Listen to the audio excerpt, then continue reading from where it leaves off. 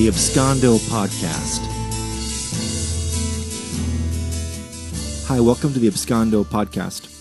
I want to start this episode by reading a part of a poem that was written in the 14th century by a poet named Hafiz. Now when I awake, all the internal instruments play the same music. God, what love-mischief can we do for the world today?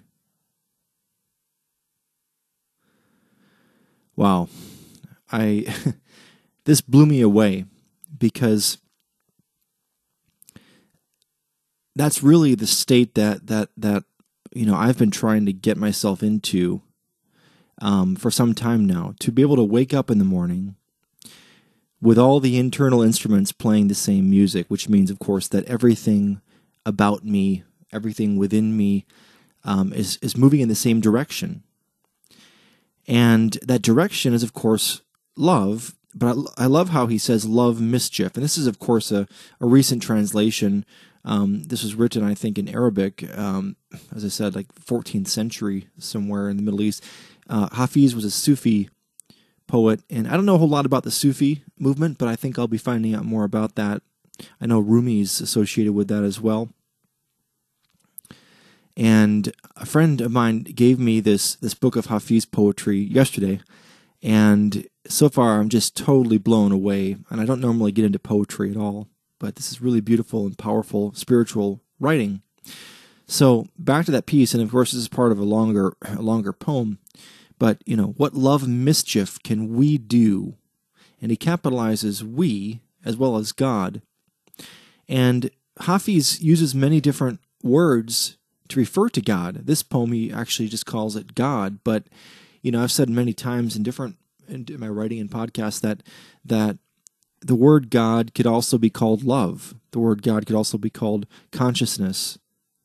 So there are many different words for what some people call God. It could be called the nothingness or the void. Anyway, back to the poem.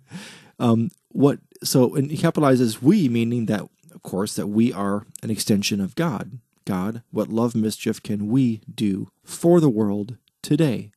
What a beautiful way to wake up. If that were the way we wake up every single morning, I think that's kind of what it's all about, to be living in a way that all your instruments play the same music. So your mind, body, spirit, your entire life, your profession, everything about your life is headed in the same direction. And of course, that direction is love. Now, by love-mischief, I love that because that's a great word for what I think I do, kind of unleashing these kind of funny games through different channels and different ways into the world. And it's really all about playing. But if it's done with love, then it's a divine thing to be doing, because people need more love inspiration.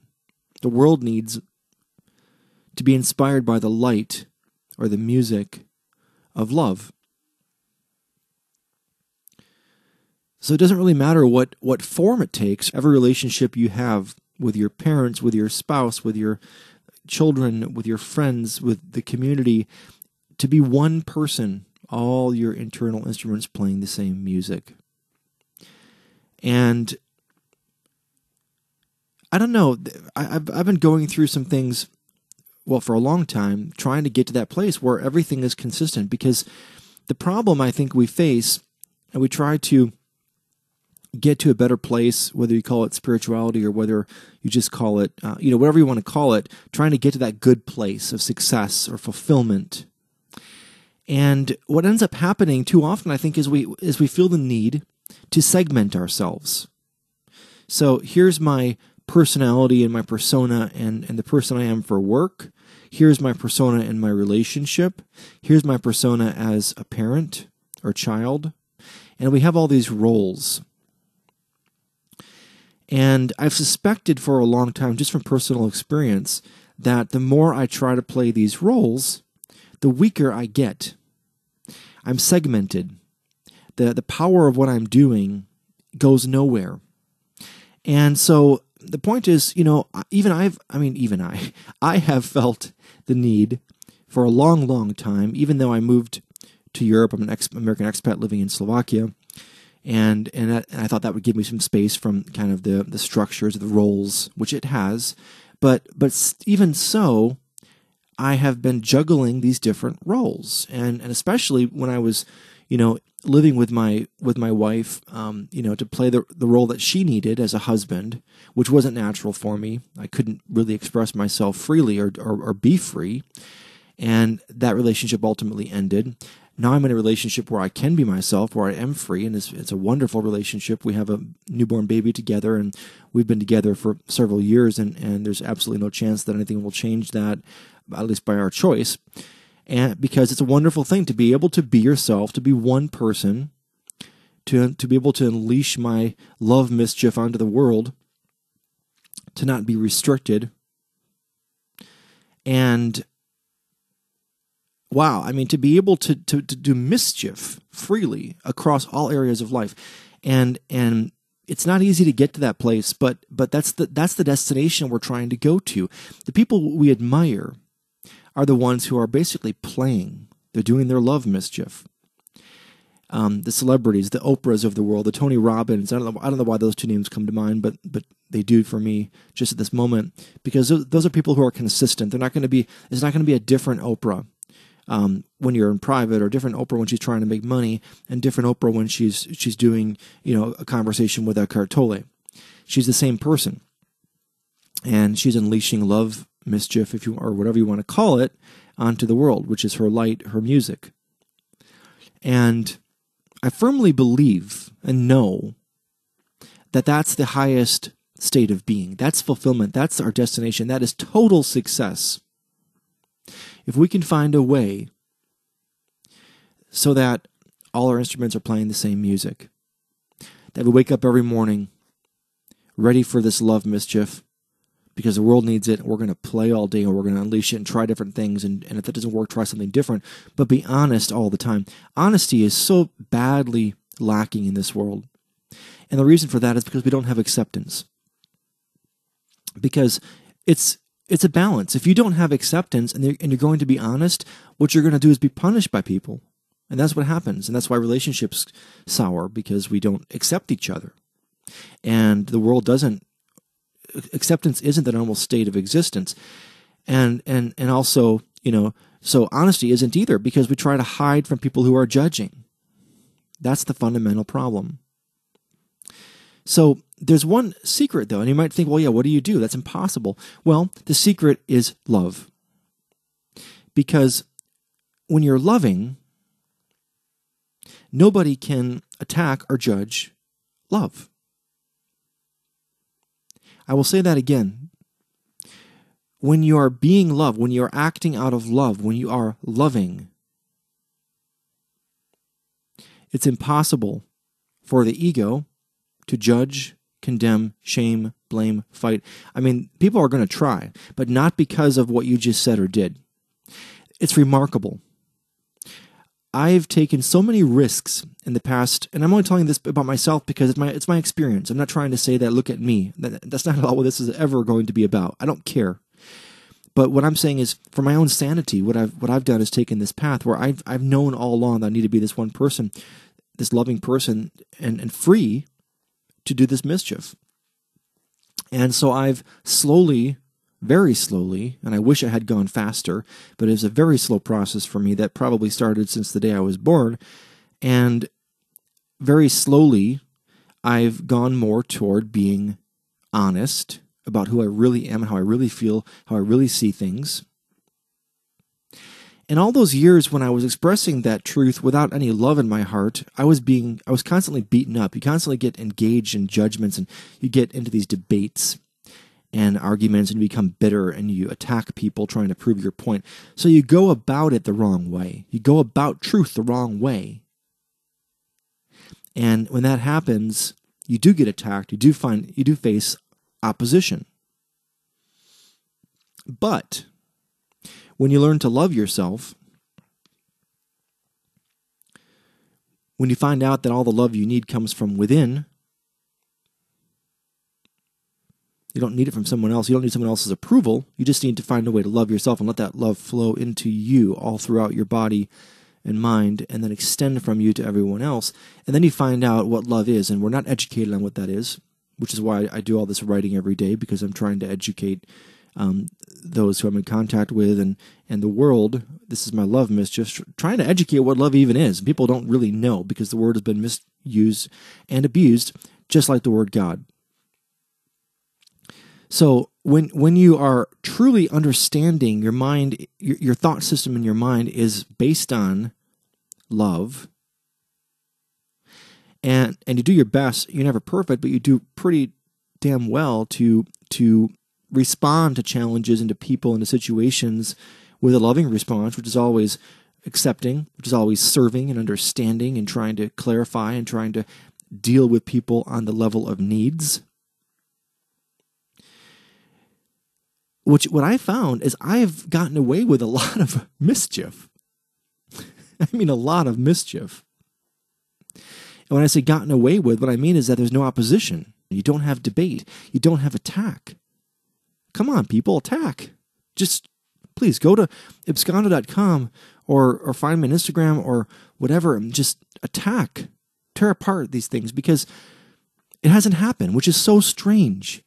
Because all those years before I committed to being loving, before I committed to love, to be love, and I wrote that book called Be Love, How to End Pain by Escaping the Ego. And I don't, since I've written that book and put that out there and been honest about this, I've not been attacked, even by customers. And I have a lot of customers, and with mixed results sometimes, And so have faith in love. That's the point. Have faith in love. Learn what love is. Perfect love. The kind of love they talk about, that Jesus talked about. The kind of love, if you want to read A Course in Miracles, that kind of love. There are certain, characteristics to what love is and what love does. And when we align to that, it's a decision in the mind, but it has to flow from a feeling in the heart. It's an open heart, open mind. And belief in union, togetherness, that when someone comes into your life, you say yes, you don't resist, you don't see any value in separation and the values of separation, which are ego. So you basically escape the ego, and then you just express your Love-mischief. And you do it relentlessly, through any form you can think of. And eventually what happens is, maybe you already know what your life purpose is, what you were on this planet to do. I did. I have for a while, but I never really could execute it perfectly. Or maybe you don't know what yours is. But whatever it is, when you combine it with love, now you got something. Okay? So for me, I've known for many, many years that I'm a connector, that my mission in life is to connect people. For business relationships that create value, for personal relationships that create happiness and fulfillment and value. And of course, if you look at that further, it's not just about the mechanics of connecting people, because there's this thing called ego in the world, which is dominant. And ego does not want to connect people. Ego wants to resist, go off into separation, fight any form of union. So when I say I'm a connector, and the value that I create in this life has to do with how many and how valuable, how many relationships I create with, in some way, and how valuable those relationships are. What I soon realized with my study of ego and spirituality is that it's impossible for people to really connect in that way without cracking the code on ego, without getting past that ego block, because the ego is a closed heart, closed mind. And so that's why I do all this writing and music and movie and, well, the movie, it's more like a YouTube video, but anyway, you can check it out. It's called Treetops 2018. And if your ego's intact, you're probably going to hate it. But if you can get past that and let your ego quiet and just listen and watch calmly, you might get some value out of it. What was I saying? Anyway, if we can get to the place where we combine that mission in life, if you know what it is, and then you do it in a loving way, now you can do it. You see, if you want to be a musician, I don't think you're going to be very successful without being able to channel consciousness, without being able to touch that realm. And when I say touch, it's not really, you can't really touch it, but metaphorically to channel that realm of God. And a lot of the famous musicians and famous songs, you know, there is a spiritual element running through it. And that's what timeless, amazing, immortal art is all about. Now, try to be a musician purely with your ego and ambition, and you might get up on stage and you might have a few people following you. You might even have a hit. But long term, it's just not going to be sustained. For whatever reason, when something is infused with spirit and love, it has a timeless quality to it, and it's perceived as being beautiful, but you have to get past people's ego to be able to perceive that, because the ego can never perceive or feel anything. The ego is always thinking. It's always trying to look for some kind of salvation in the future. It's always worried about the past, but mainly about the future. And so the present moment, a beautiful song or painting or book or whatever, a poem, is not going to be perceived by someone who's dominated by the ego, which is why you have to meditate, which is why you have to study what love is, which is why, you know, we do these teachings, maybe follow Eckhart Tolle or some other spiritual teacher to be able to open the mind, create cracks in the ego so that consciousness, beauty, truth can come through. And that's called vision. Perception is the mind. That's the judgment. Vision is love, because the only truth is love. So now here I am, and I think maybe for the first time in my life, and I'm very happy this week. I can't tell you how happy. It's not, you know, I don't really believe in ups and downs, but this is more of a gradual awakening that for the first time in my life, I can be one me. Now when I wake, all the internal instruments play the same music. God, what love mischief can we do for the world today? I don't want to bore you with how that is or why that is or exactly what kind of hacks I did to get there, but I do want to say that that's the destination. And I believe it's possible for everyone to get there and to stay there, and that's awakening. Awakening is waking up with that feeling that I can't wait to play today in love. I guess I'll leave this podcast with that. Thank you so much for listening to the Abscondo podcast.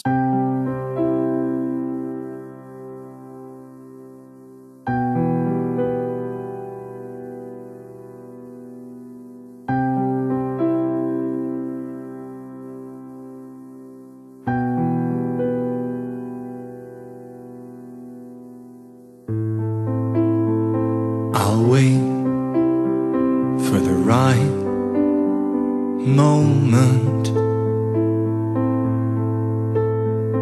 If it takes my whole life,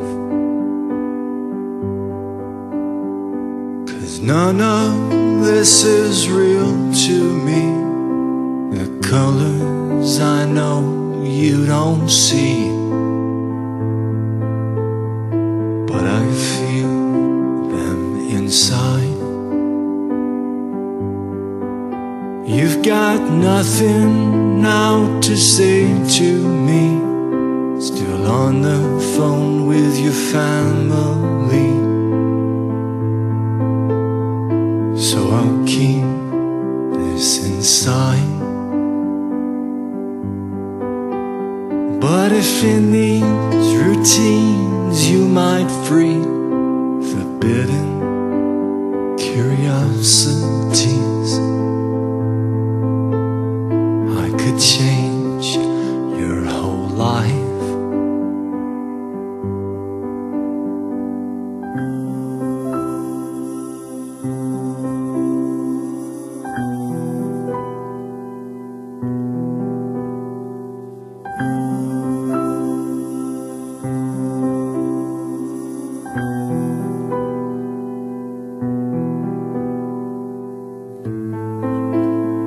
In the light of a cool morning, while these thoughts are alive, alive. The sun is lighting up those dreams. The world still sleeps, so I'm still free. So I keep very quiet. And if I should fade off to sleep, the day will start with or without me. But I'll do what's required.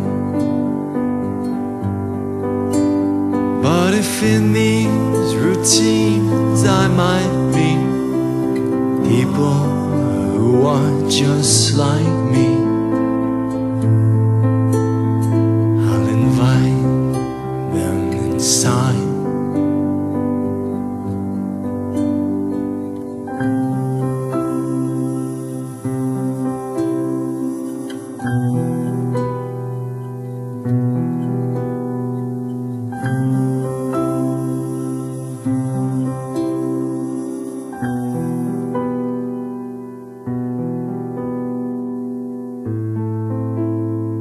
Hope you'll stay by my side.